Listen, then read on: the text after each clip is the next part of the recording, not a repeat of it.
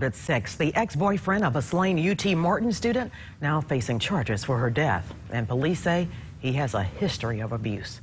Tony Mosley was arrested Sunday in Memphis. He's accused of stabbing Decorah Alexander to death at his home in Obion County earlier this month. Officers say Mosley had also been stabbed. Now, police records show Alexander reported abuse by Mosley at least 3 times last year.